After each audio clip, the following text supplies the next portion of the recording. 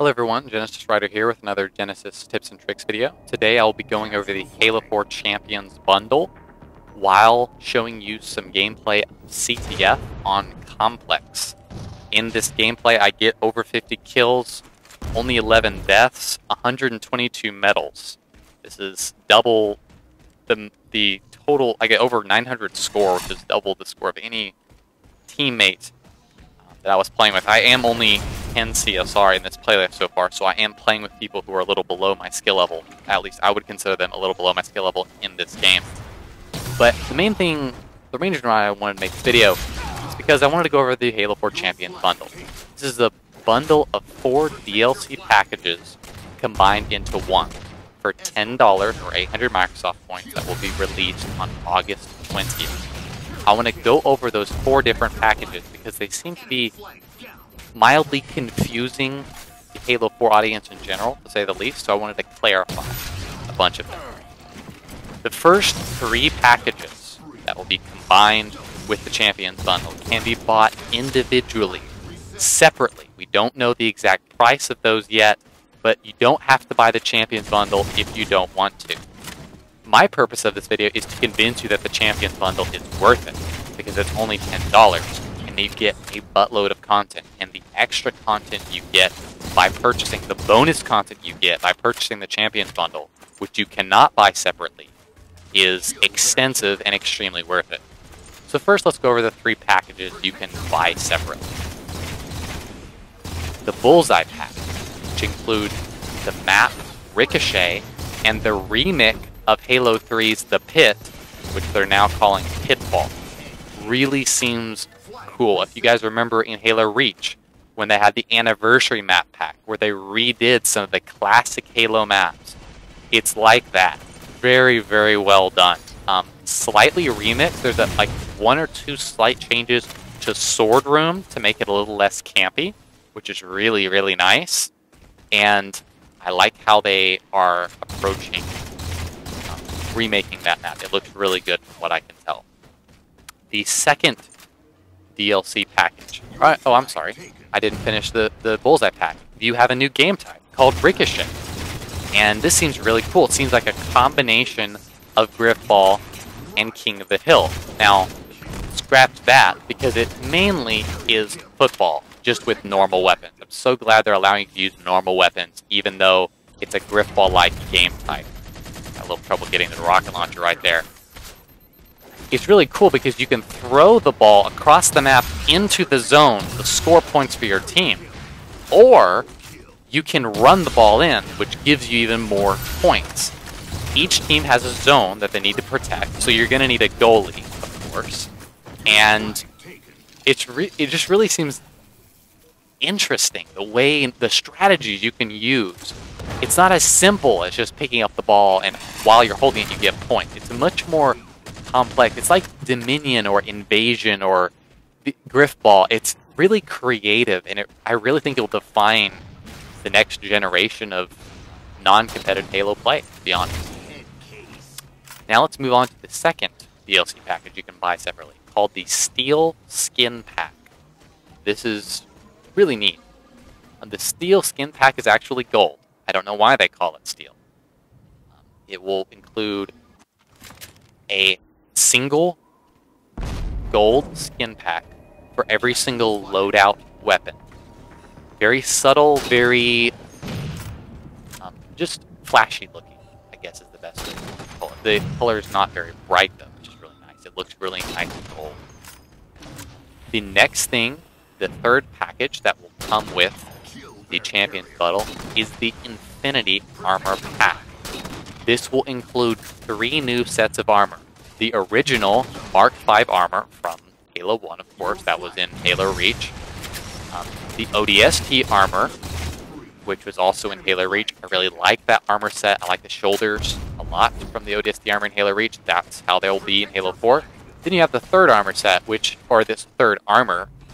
is the Precursor armor. And it looks very angular, very robotic-like, similar to Wetwork, except much more flat shapes. Very cool looking. I'm saying too cool way too much because it is so cool. So Those 3 armor sets will come with the Infinity Armor Pack. That is the 3rd and final thing you can buy separately from the Champions Bundle. Now, please draw a line in your mind, because everything that I'm about to say after this is bonus content that comes exclusively with the Champions Bundle. You cannot buy this stuff separately, okay? And it's a decent amount of content. It's just really cool. The Halo 4 Champions Bundle bonus content will include 5 new weapon skins, 2 very cool assault rifle skins, a blood spatter assault rifle skin, looks like a airship assault rifle skin with the teeth, and then one of the main reasons I'm buying the Champions Bundle, the sage or green colored camoed BR skin. It's not army camo, it's just green camo for your BR skin. I really, really like that. As you can see here, I'm using the BR constantly, and the skin I like. I just wish there was a green skin, because that's the color I use in free-for-all and everything, and I really like that color, because that's Master Chief's color. Also, sage happens to be my favorite color. Very dark forest green, if you guys didn't know. The other 2 weapon skins will be 2 pistol variants.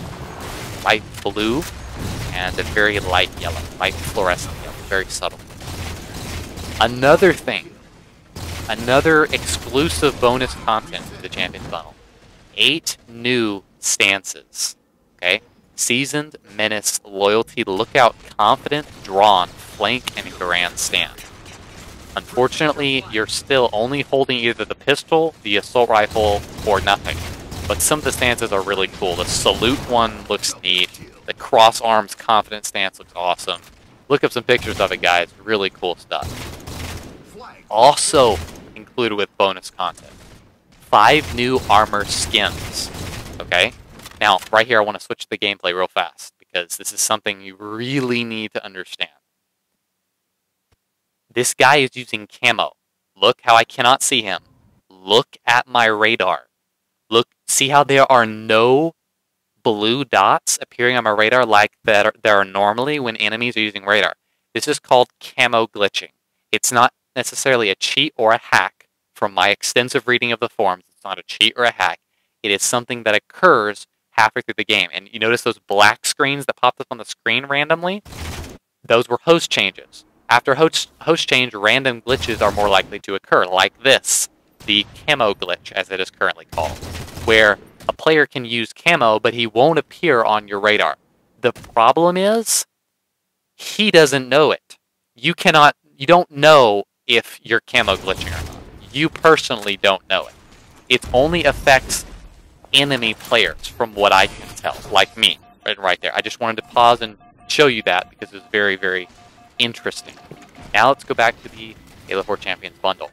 So you get these 5 new armor skins: Tracer, Column, Python, Bayonet, Solid. No current pictures of them, but those, I'm assuming, would be add-ons over the armor you already have. No, you won't get all 5 armor skins for all of your armor sets. No, that's a little bit ridiculous. I think it'll be only for certain armor sets, but definitely looks cool.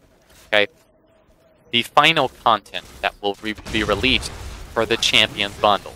This is, again, from what I can tell, exclusive bonus content for the Champions Bundle, is the Register Tactical Package. The Register Tactical Package you can apply to your loadout.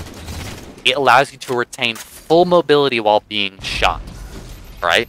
And this full mobility means not only sprinting, movement, reloading, switching weapons. When you're shot, I didn't know if you guys knew this. I knew it to a degree, but I didn't know how much it affects your game until I saw someone use the armor mod. But you're not slowed down at all. You can run with the flag and be being shot in the back, and you're still running the same speed, okay, as you normally would when holding the flag. You're not slowed down when people fire at you. You're slowed down significantly when people are firing at you. It's really, I didn't realize how useful this armor mod would be until they described some of the ways you could use it. It really seems cool. Now, that concludes the content that is in the Champions Bundle. I hope you guys We'll buy it on August 20th for $10 or 800 Microsoft points. Hope that you'll enjoy it. It'll be really cool. I'm certainly going to buy it and be playing it. You can buy it online or probably at your local GameStop if you want to get some more points on that Power Up Rewards card. Okay, now the two other extra things that will be released one day before August 20th, one day before the Champions Bundle, are two new armor mods, in addition to the one I already mentioned. Survivor and Recharge. Survivor ejects you out of your vehicle before it explodes. I'm really interested to see how this works with the Banshee, because if you're in midair, you can die from fall damage, so I'm not exactly sure how that's exactly going to work. It seems really cool, like definitely a team-oriented armor mod. And the second armor mod called Recharge. This is extremely cool, and probably the best armor mod they've come up with so far. I know a lot of people were disappointed with the shielding armor mod that they already had. Let me carefully describe to you this, because you need to get the difference down between shield and recharge armor mods. The shield recharge armor mod is already in matchmaking, and you unlock it. It reduces the amount of time it takes. Again, another black screen here. The shielding armor mod reduces the amount of time it takes for your shields to recharge once they have already started recharging. Okay? I'm sorry for leaving those two things up on my screen. I really should have done that.